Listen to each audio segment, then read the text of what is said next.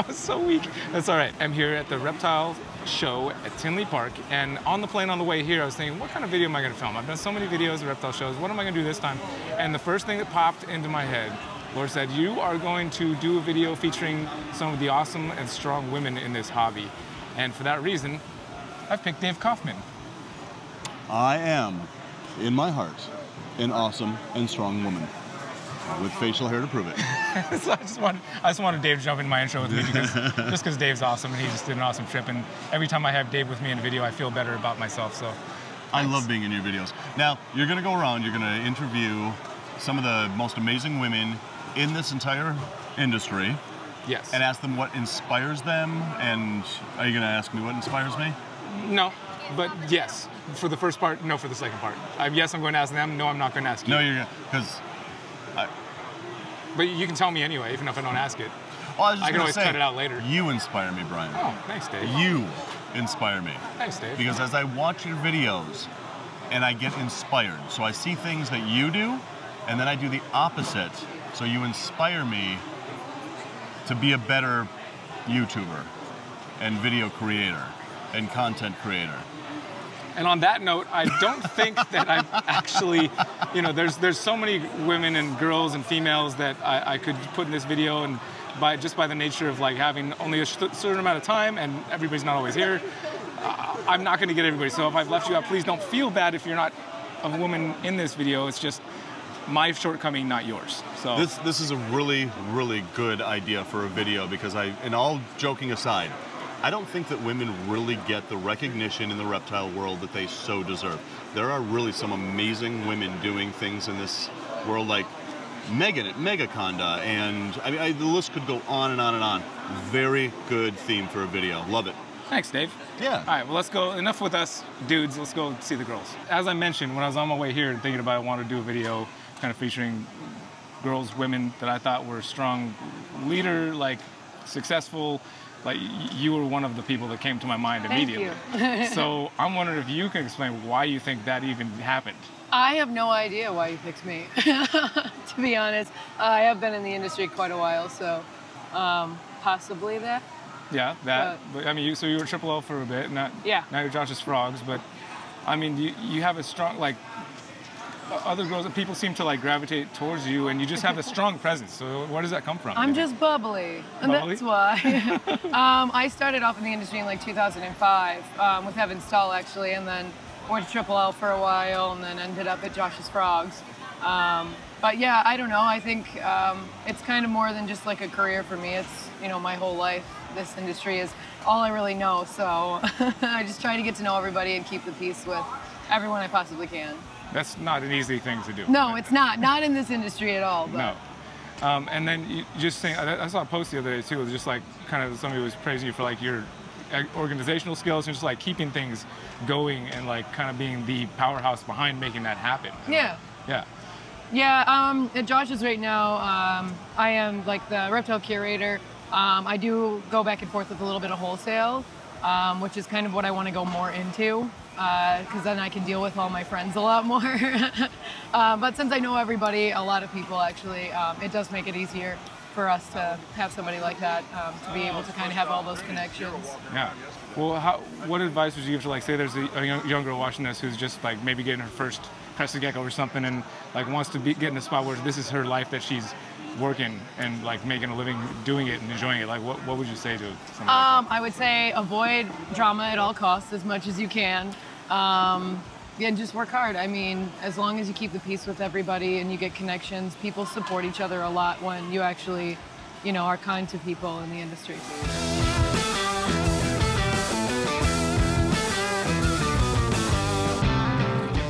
So Ryan, yeah, I'm doing a video today featuring some of the strongest and most influential and successful women in the industry. Yeah.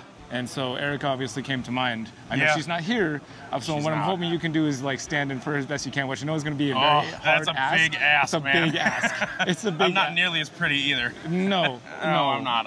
You can say it, I get it. Okay, I don't want to talk about that. You can say I'm pretty, it's okay. I'm not even sure, but you do have this thing that you've been working on for a long time, And I still wanted to feature that, even though it's a video about strong women in the hobby, and you're obviously not one. Yeah. Well, I mean, you don't know how I identify. I guess I'm getting canceled. So just give us, I don't know, 30 seconds, or maybe even just talk about Erica while we look at the gecko. Yeah, so Erica is one of the most incredible women in the industry. She was an exotic veterinary technician for nearly 15 years. She worked at Brookfield Zoo. She's even published a chapter in an exotic medicine book about emergency exotic veterinary medicine. She was on the board for the Association of Reptile and Amphibian Veterinarians for a very long time. And she's kind of the mind behind what keeps me working towards keeping all these animals healthy, and she makes sure all of our animals are healthy. She works through the nutrition a lot and making sure that they're getting varied diets. She's incredible, and she has a wealth of knowledge, and you'll never know unless you ask her a question. 100%. Perfect. Nailed it. Good job. Thank you. Yeah, I mean, no you're a professional. That's just what I've done it a few times. I talk about her once in a while. She's all right.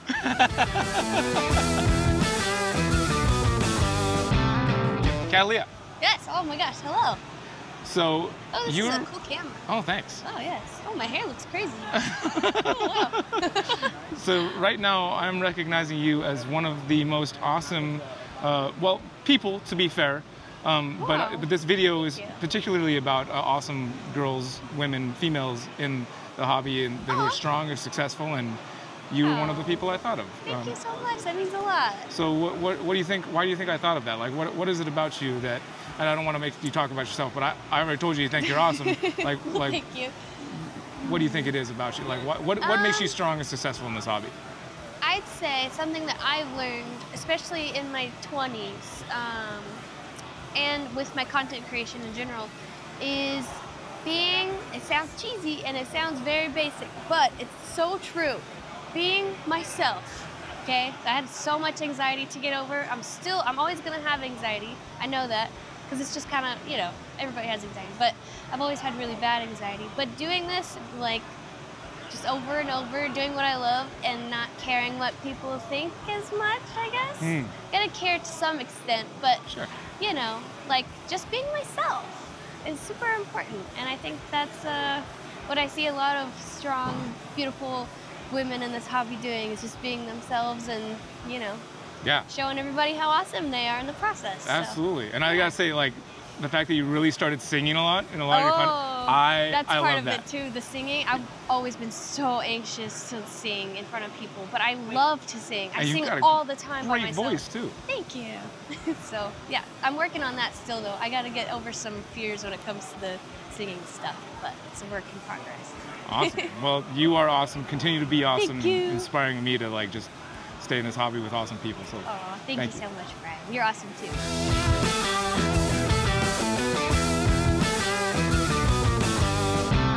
So I'm doing a video. Maybe you can tell me this is a good idea or a bad idea, but I wanted to focus on the awesome and strong females in the hobby and industry. Yeah, that 100%. That's what I want to do in this video. Okay.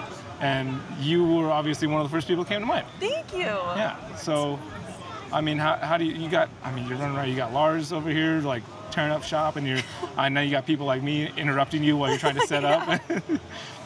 But you do it.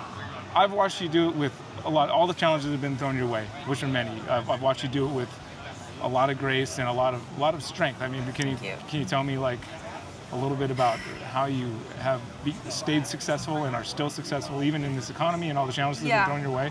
Yeah, I would say a lot of that has to do with my team. Just having people here with me that are willing to step in and help me out. I feel like I'm on autopilot a lot of times, and at the end of the day, I just get home and I'm like, woof, what a rough day. And then people reaching out to me and telling me I'm doing strong, I'm doing this, I'm doing that. Sometimes I don't feel that, and I have to actually just kind of step back and look and be grateful for where I am today.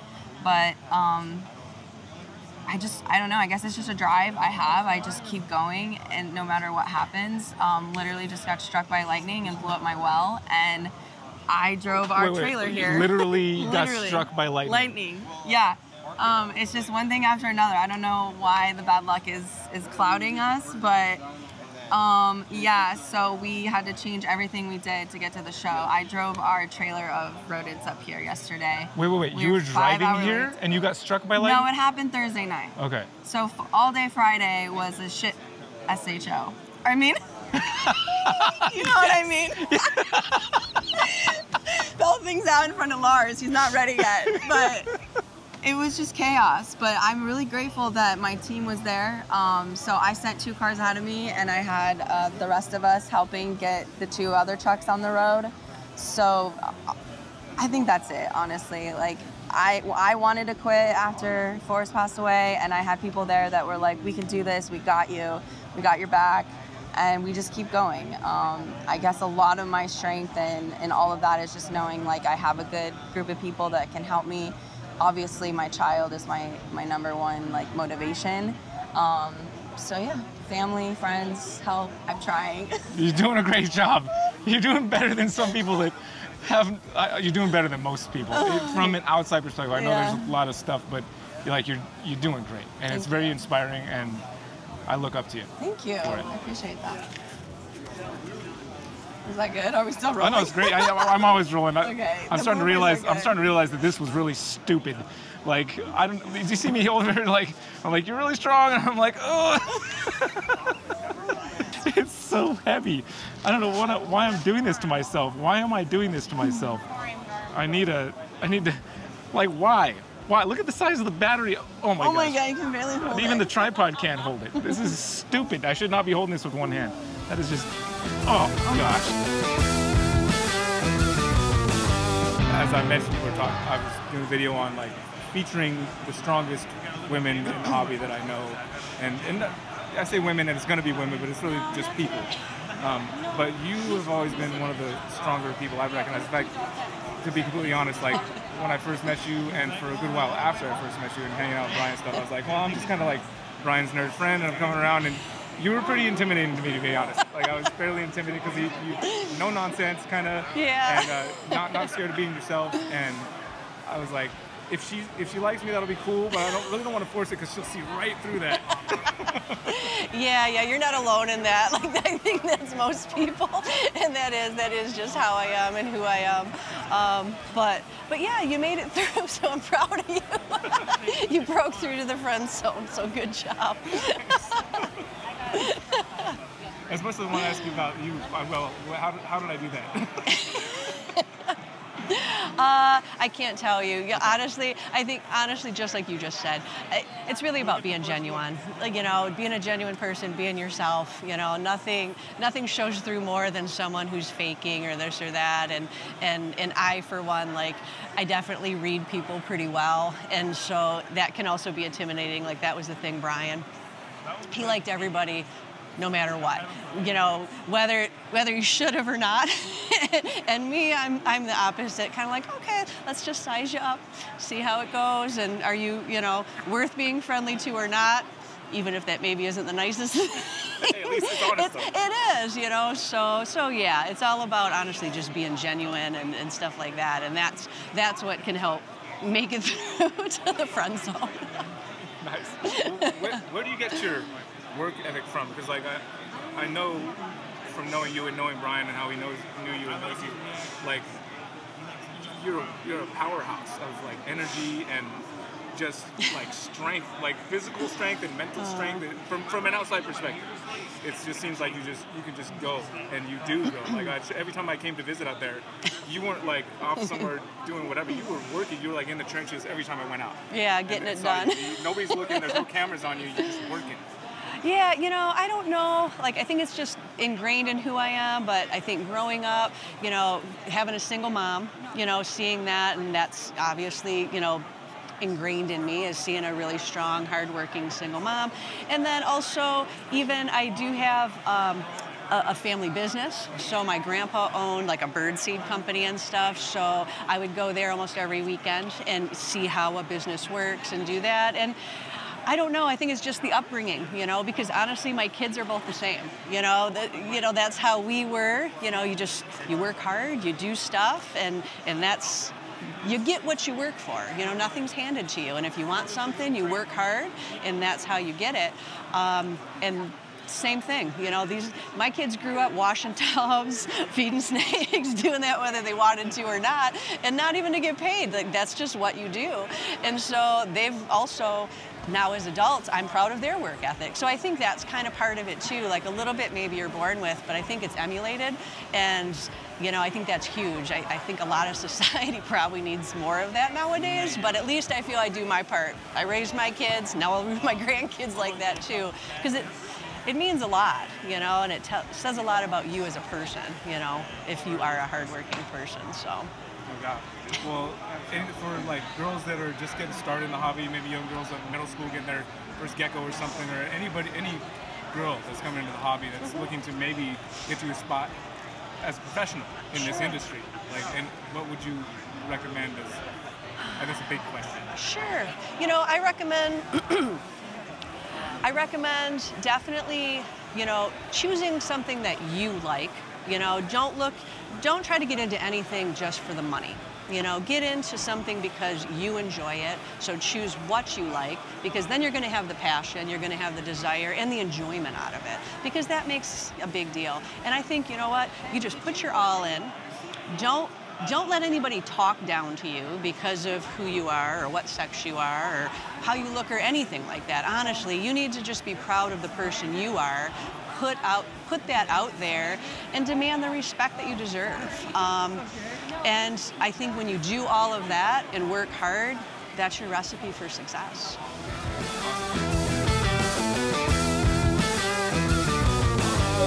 Do it.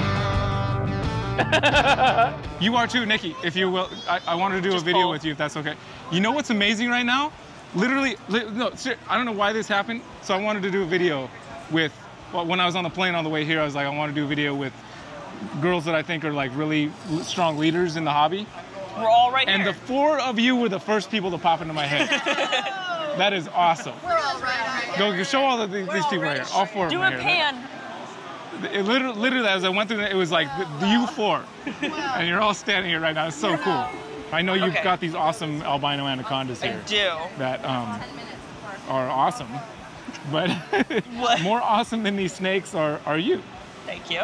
Yeah, and you're just like a strong force in this industry and hobby. And it's really cool to see. I mean, you're confident, right? Are you confident? Are you as confident as you seem to be? I'm a little shy, but I don't take compliments well, so I'm a little awkward right now. All right. But yeah, I mean, sure. Let's go with that. Yeah. Well, what do you think?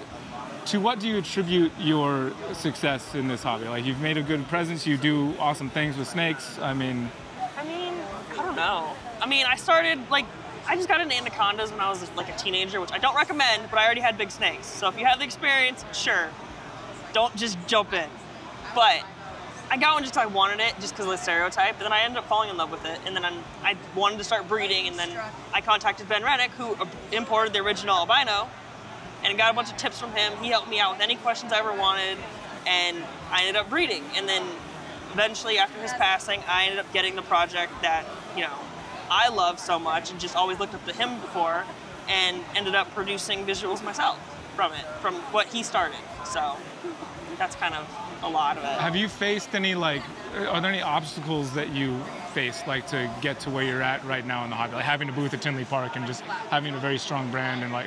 I mean, yeah, you obviously, because I'm a woman with large snakes, you get a lot of online hate from, especially a lot of men. So it's kind of like that thing. Other than that, you just ignore it. And I haven't really, like, faced a lot of stuff. So it just kind of is what it is at this point. You just got to take it as it goes and build your own brand and ignore the haters. So.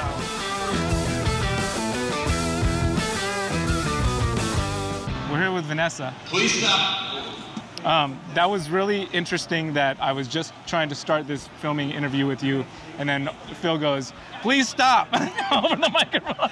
Yeah, but he knows that you're taking a video with me and not him, and it makes him sad. He's like, please stop. So, Vanessa, yes, you are awesome. And I think that pretty much anybody who's come across and hung out with you in person will attest to that fact. And you're also a girl. What? Oh, sorry, I didn't mean to assume things. But yes. But like, where does your awesomeness come through? Like, what? why do you think that people see you as so awesome? Where do you get all your energy that you pour into this hobby and industry? Like, because you do a lot. I do. It's because I love what I do. When you love what you do, it's not a job. It's fun. And I get to meet amazing people. Like, if I was not doing what I do in all the different hobbies I'm at, I would not get to meet amazing people. It's the amazing people that make what I do so much more fun, exciting. Fair. But where's my energy come from? I don't know. I know where it comes from. And one day I will share that story with everybody, but now's not the time. Okay, fair enough. We're not talking about like a certain amount of dose of something in the morning. No, because if you give me caffeine, which I do not recommend, if you give me a little bit of caffeine, this energy goes way up to the point where Rami from Super Show told me if I had Dr. Pepper, like, just don't come to the show. Because I was skipping up the hallways. He's like, no, he didn't say don't come, but he was like, oh my God, what did you have? I'm like, a little bit of Dr. Pepper. And he's like, oh my God, something is wrong with you. I was like, no, Dr. Pepper and I get along really, really well. No, I just love what I do. And it's the people, it's the pets, it's the reptiles, it's just everything. Nice. Everything. Well, I, for one, really appreciate it. And when I think about coming to shows, and I know you're going to be at them, it makes the show that much better for me. So, oh, thank you. I wanted to say something, I don't know, that's just what came out. And so it must be actually what I think. Is it? I think it is. No, the fact that you finally actually got me on camera is what it is. Yeah, it was a struggle. It is, because every video you get me in, I'm usually like circling around and running. Yeah. And he told me I was not allowed to do that. He put the microphone, I have a microphone on, I am sitting here doing an interview with you, which I am not good at, but we're gonna get better with it. I'm working on it. You're doing great. You did fantastic. In fact, this was much better. It was just a short one. Like, is there anything? Say there's a girl watching this that like has aspirations to be, because you're in a pretty prominent spot in the hobby. You know, you're representative of USARK, and like people know you, and like you have some authority there, and that you have a real strong presence. Like, say a girl watching this that wants to get to that spot in the hobby or industry is watching. Like, what advice would you give to a girl like that? I would say do what you love, enjoy what you love, and find mentors.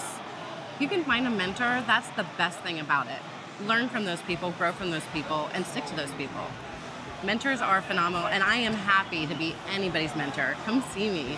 The kids are what makes it, like, you know me and the kids. Like, I love kids. Like, that's what makes me smile, is the kids. I mean, I love the adults too, but the kids is where my heart is at. Like, without the kids in our hobby, we have nothing. Nothing to look forward to. So, find your mentors and enjoy it. I mean, when do you get to play with an albino anaconda produced by Megaconda, Megan?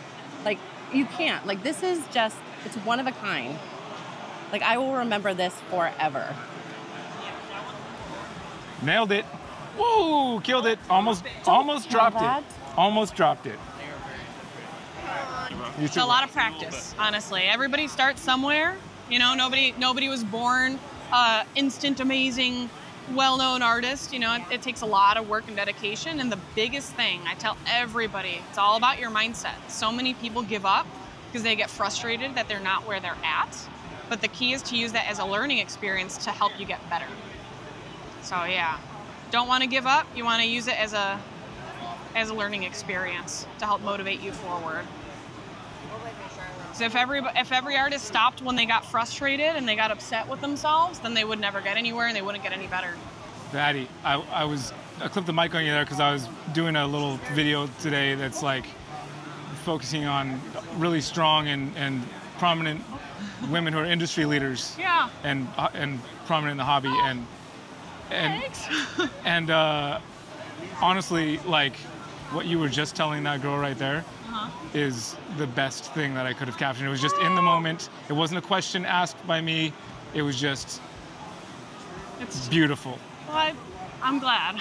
And it's true. It is true. It's super true. And yes, thank you. So many people stop. And their passions in general, because they get frustrated. They get second guess themselves, and it stifles creativity. It stifles amazing things. You know, that's how I try to look at it. But I'm glad. Yeah, that was fantastic. I don't even need to ask you a question now because that was just pure, real, awesome gold. Great. Thank you. Look who's talking back at you, dude. I appreciate you. I'm gonna grab that thing back off you. Sounds good. That was so beautiful. Thank you. Thank you, dude. Future Brian here, wearing the same clothes. Adeline's shoes there. Actually, here's a picture of what the finished product looked like. And they actually went for over $5K at the US Arc auction last night. So, yeah, pretty incredible.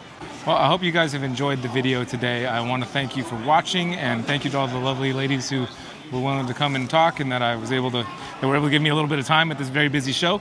I also have been interviewing lots of other people here on our rebranded channel, Reptile Report. So if you want to go check that out, link in the description. We're going to be interviewing have already interviewed at least 12 people here at the show, and there'll be more before the day is over. Also, thank you to the lovely Hillary, who makes stuffed animals here at the show, for bringing me that lovely donut. And yeah, just really hope you guys enjoyed it. And you know, if you know of somebody who wasn't in this video, who is an awesome lady in the reptile world, then I'd love for you to leave their social media stuff below, or their name, and just anything. Just shout out somebody you know who is female in this hobby industry who is awesome that I missed in today's video, and let's all read about them in the comments down below. I would love that. Y'all take care of yourselves, take care of each other, and we'll see you on the next video. Aloha.